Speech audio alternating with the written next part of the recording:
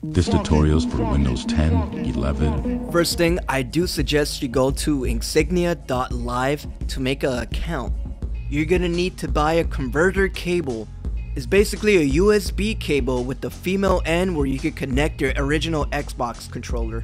You could pick one of these up on either eBay or Amazon for less than 10 bucks. You want to go to the website Xemu.app. Xemu is the original Xbox simulation that we're going to be using. Alright, now with the Insignia.Live invitation out the way and also the Xemu emulator installed, we're going to go ahead and get your controller for the original Xbox connected to the PC. I will go over a few ways just in case, since not all original Xbox controllers will function on the same software. Real quickly, let me get this out the way. I'm going to explain XBCD, which is the open source drivers we're going to be installing for your computer for it to work. Big shout out to sconfig. On his website, sconfig.com, he has a section on XBCD, and he has a list of old school Xbox controllers that are compatible with this driver. And to check if your controller is compatible with the driver, you could go to Device Manager, and once you plug in your original Xbox controller, there's going to be a section under Other Devices, and there you'll see Unknown Devices, and that's going to be your Xbox original controller. You want to go ahead and click on Properties, then click on Details. Under where it says Value, it should give you a vendor ID. Now going back to sconfig.com, under the original Xbox controller section where it has all the product and vendor IDs, you could match your original controller with one of these vendor IDs, and if your vendor ID matches the one on the compatibility list, then you're good to continue on to the next step. So now we gotta install the XBCD driver, which is the driver for your PC to read the original Xbox controller. If you're running Windows 10 and 11 32-bit system, then you should be all set. It should be working fine. But if you're on Windows 10 and 11 64-bit system, then we need to bypass on the heavy driver verification. For this, we need to disable the integrity checking in Windows 10 or 11. Simply hit Windows key, then System Settings, then Windows Update, then Advanced Option, then click on Recovery, and lastly on Advanced Setup, click on Restart Now. Let the system reboot and it should take you to the advanced menu. In the menu, click on Troubleshoot, then Advanced Option, then Startup Settings, then click Restart. Give it a moment to load, then the number options will be displayed numbered from 1 through 9. Now hit the number 7 key, which is option number 7 to disable driver signature enforcement. The computer will reboot itself. After you disable the signature protection, go into Device Manager and click on Other Devices. Click Update Driver Software. Click Browse My Computer. Let me pick from this list. Click Next. Then click Next again. Click on Have Disk. And then click on Browse and look for XBCD drivers. Click on XBCD. Then click Next again. Click Install this driver software anyways. On the Device Manager window, a new tab will appear under the section Human Interface Device. Now you'll see the XBCD controller now being read as a proper controller. For some people, XBCD won't function properly. Either the controller isn't reading or there's a specific button that's not being read properly. For that, there's a second method to install another software. To make use of the XB2X input, you'll need the ViGEmBus driver installed. Download XB2X input and extract the entire zip somewhere. The controllers will need to be set up to use the WinUSB driver. The included install driver.bat. That can take care of setting up these drivers for you. Install the driver.bat. Run as administrator. Once the batch file is completed, you should restart your computer to make sure it takes effect. With the driver set up, run the XB2X input and an icon for it should appear on the system tray. Plug in your original Xbox controller to your PC. After a few seconds, XB2X input should detect it, and a notification will appear once it starts translating it over to X input. To view the status of the XB2X input, just hover over the icon. Any details about the connected device should appear shown on the tooltip.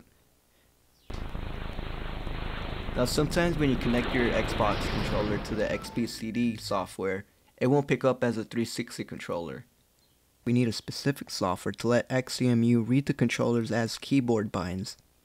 To do this, we need to download a separate application. Now on Google, type in AntiMicroX Software and click on the GitHub page and download and install the AntiMicroX software. Xemu does not recognize the XBCD driver as a gamepad. That's why we need the AntiMicroX software to map keyboard keys to the original Xbox controller.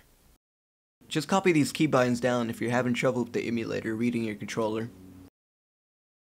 Now your Xbox original controller is ready to use. Click on Machine and then click on Settings and then Network. And then you just want to type these settings. And then just click Add and then Enable. And you should be connected to the internet. We're gonna hop on over to Rocky 5's Xbox soft modding tool. Scroll on down and you're gonna download the previous version. And just click on Download. Click on Extra Disk.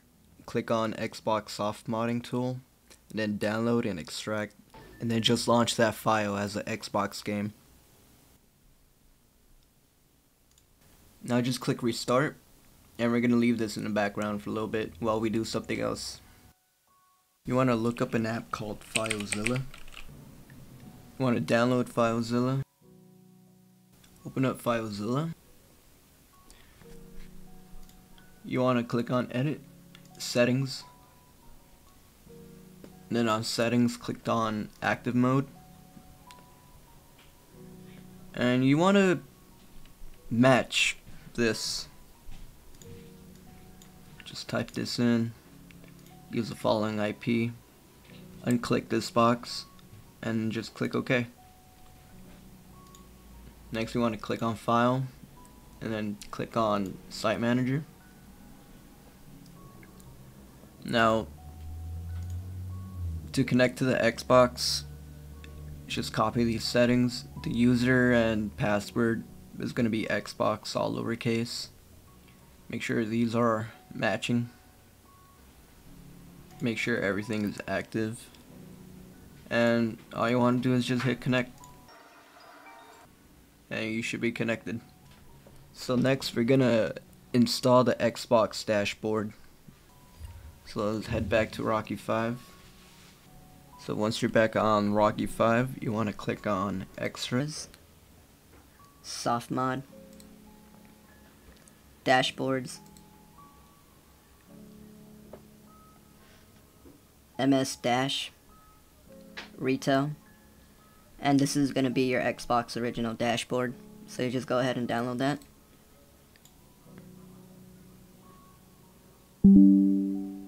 So just go ahead and extract everything and copy it.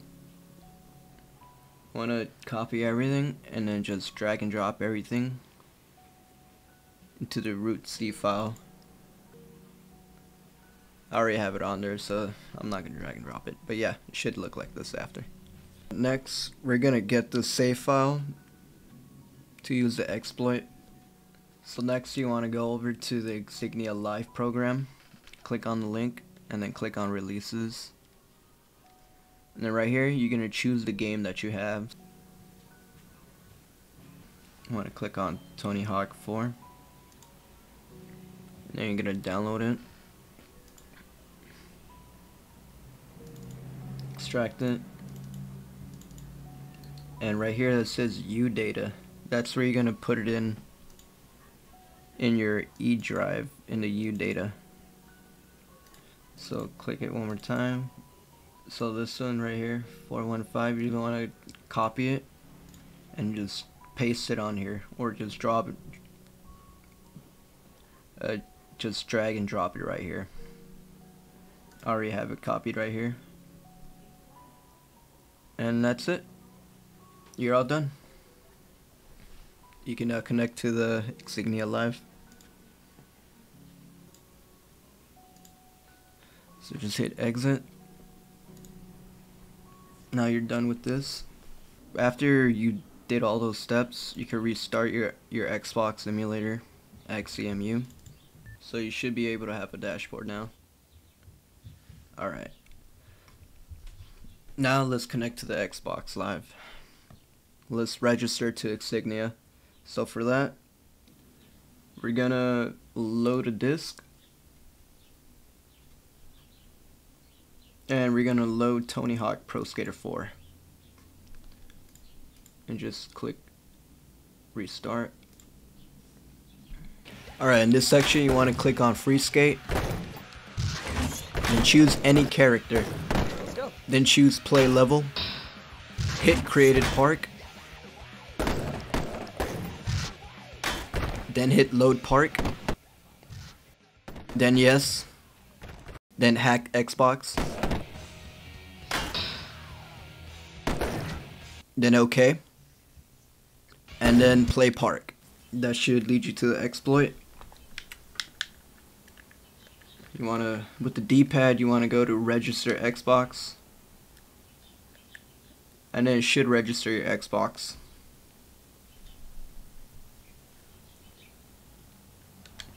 Alright, cool.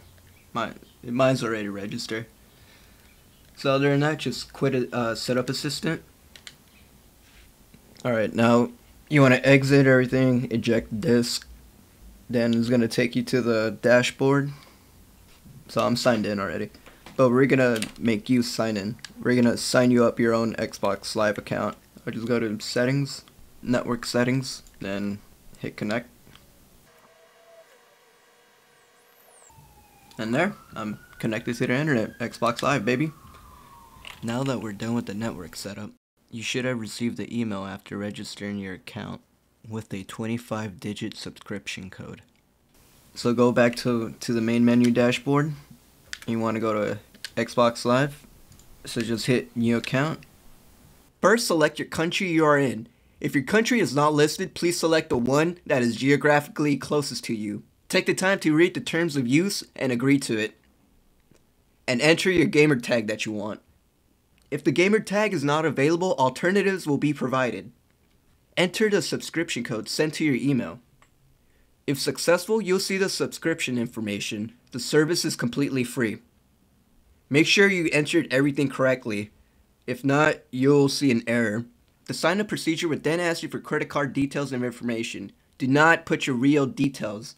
Use the valid credit card info they give you, which is 41 11 11 11 11 11 11 11, as the dashboard validates it. Enter your email address. Make sure it's the same email address you signed up with, or you'll get an invalid code error. Finally, press yes to create and activate your account. From here, you can now play online on the supported list of games. Some original Xbox titles will need the game's patch update or DLC content installed to allow you to join online matches on Xbox Live. So some games right off the bat will let you download the title update from the menu. Just sign in to Xbox Live and it should automatically download.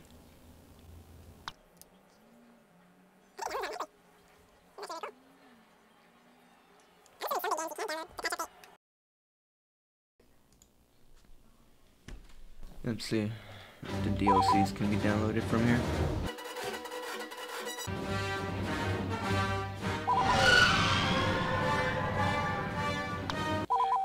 Let me just sign into Xbox Live and see if I could get the downloadable contents on here. Yeah, what? Alright. That's a lot of fucking blocks, by the way. What the fuck? Goddamn Jabba. But yeah, I guess some games you could just download the content and the patch update from the Xbox Live menu. That's pretty weird to me. Usually you have to jump through hoops.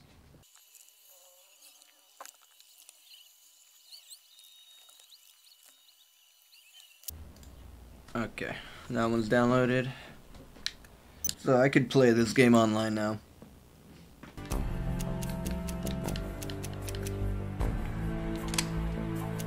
And then after, just hit Xbox Live. Sure, continue. Then after, when you hit Xbox Live, it's gonna tell you must update your system. It's basically the patch update for the game. Just click OK. It'll download the patch update. Xbox Live again. Just click on downloadable content. It should take you to the downloadable content menu. Just give it a second to sign in. And yeah, just download each of them. That's crazy that you can just install it right here. Once you download them, they should be on your hard drive. Okay. So I guess I can just install it like that. To see the list of Xbox games that need a patch update or need the DLCs downloaded, head over to digix.net. Links to everything will be in the description below. You can also look it up on Google. Click on DigiX. Once inside DigiX, you want to head over where it says downloads and click on that. Then you want to scroll down to where it says Xbox Original Content. Click on it. After that, you want to hit Downloadable Content. Scroll down till you see the Xbox Offline Xbox Live Downloadable Content DLC installers and click on that link. I want to give a big thank you to the usernames Hoffman and Harcroft, and also everyone else who contributed to the DigiX forum. Scroll down to the page a little and it will give you a brief explanation about the page.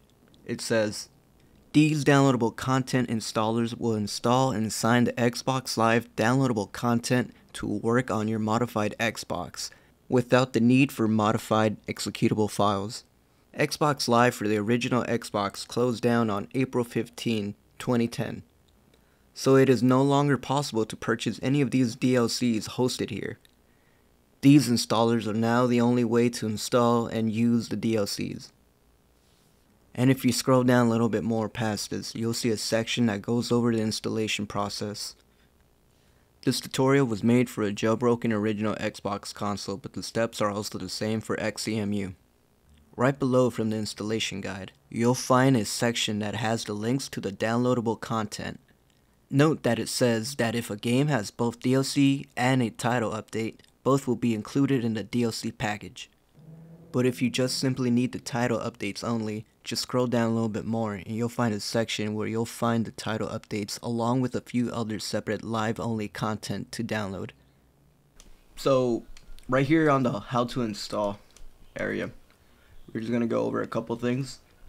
At first it says if you are having issues running this installer, try using a different dashboard or build the content of the folder into an ISO and run it as a burned CD. So we're going to do this first one. If you already have a copy of the content installed, this is important.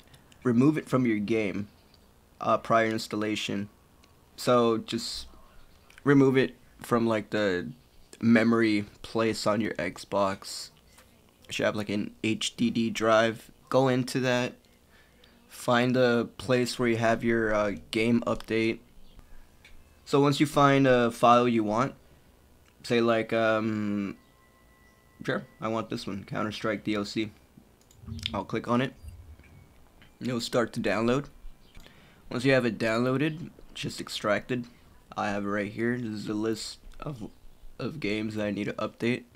Like I said earlier, it says right here the DLC and title updates will be included in the DLC package. So this already has the DLC and the title update, so we're just gonna run that. I don't need this. This is just the title update, and this is both DLC and title update. You must play the game on your console first for the installer to work. So simply just boot up the game you want to install. Where is it?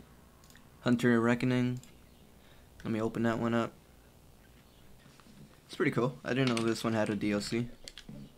Once the game is running, tap on Xbox Live or multiplayer option, or story mode if it doesn't have any Xbox Live or multiplayer option. Let the game run for like a minute. I guess we're gonna search up Team Avalaunch Qwix. And right here, Team Avalaunch Qwix. So just click on the first one, and right here, it's gonna tell you a description what Qwix is, and right here you can just download it. So click this and just extract it and install it. It just tells you right here, it's just a simple file management and ISO creation tool, which we need to make the content installer into an ISO. So once you have that installed, I have it right here, just open it up.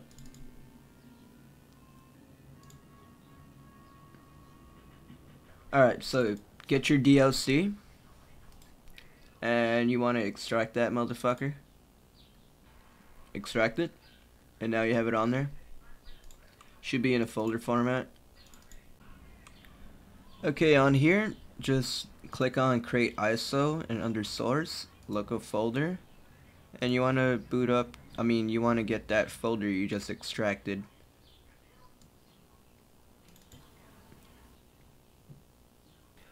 So just click on the DLC you have, click OK. So once that's loaded, click on Create ISO, save that up, and it's gonna say my file's created. So I want to see if it is. So I load the disk. No. Oh, it worked. Fuck yeah. Nice. Alright. So once you're on the little DLC menu, so these two are just the downloadable contents that it has. These are just the only downloadable content that it has, unfortunately. No patch update, no extra maps, so I was just gonna get them.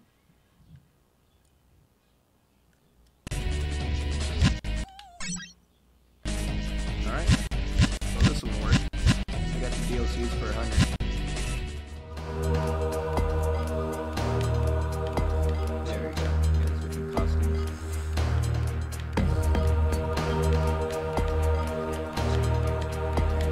Costumes don't look that good, but whatever. We got them.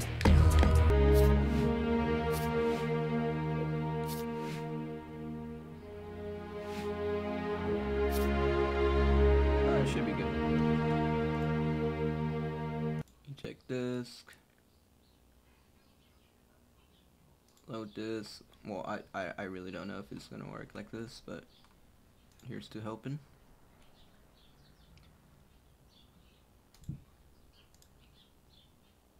Oh, and it did work.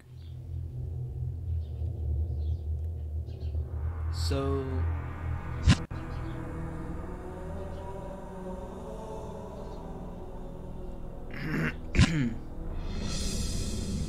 these are all the extra map packs, different game types.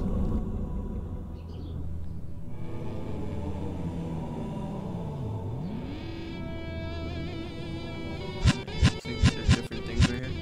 So if you go to launch installer too, this is a patch update.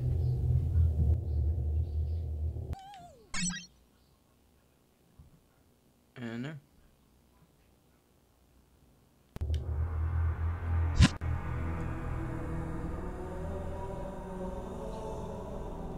Alright, this is just older updates.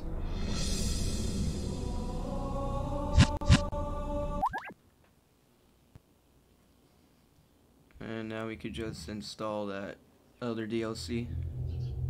Install map packs. These are all the map packs. Let's get that.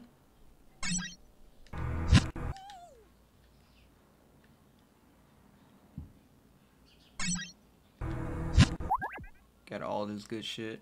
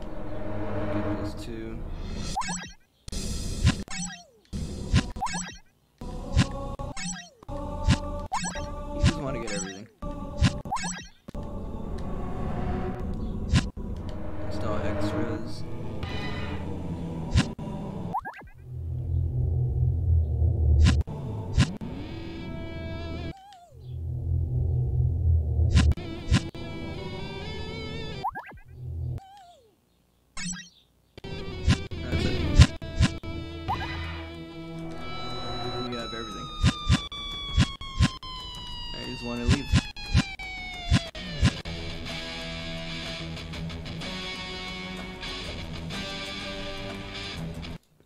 And that's how you get the DLCs. Like in some games, like you saw earlier, DLCs, you could just get them from the menu. Or if you can't get the DLCs like that, then you have to do a little extra jumping through hoops like I just showed you with Qwix and all that. Very simple. And now you could just hit up some friends, start some lobbies. And if you need any more information, I recommend going towards Insignia.com and then just go into their Discord. Yeah, right here in the Insignia Discord, it'll give you a bunch of information of what's going on right now. Yeah, it just gives you information on title updates, like right here.